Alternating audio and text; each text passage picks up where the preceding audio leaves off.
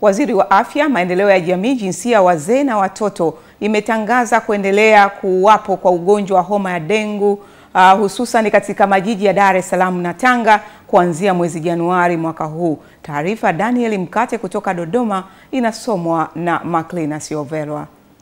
Waziri wa Afya Dr. Faustin Ndungulile akizungumza na wanahabari katika ukumbi wa habari wa Bunge jijini Dodoma amesema hadi kufikia Aprili 2 mwaka huu kati ya watu 470 waliopimwa 307 wamethibitishwa kuwa na virusi vya kupata ugonjwa huo, kati yao 252 kutoka Dar es Salaam na 55 kutoka Tanga. Wizara ya Afya, Maendeleo ya Jamii, Jinsia, Wazee na Watoto inatoa taarifa kwa umma kuhusu kuendelea kuwepo kwa ugonjwa wa homa ya dengi hapa nchini.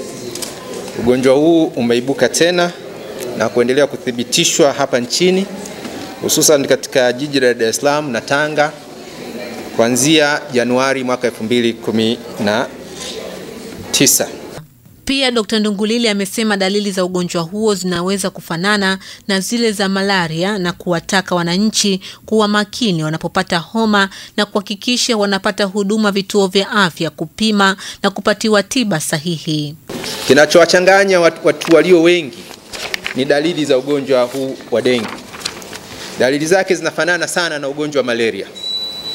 Mtu ataumwa kichwa, kinaweza kikaa kinauma sana, akapata maumivu kwenye macho. Mtazamaji, ni tahadhari ya ugonjwa wa dengue au dengue kama ilivyoelezwa hapo na Wizara yetu ya Afya.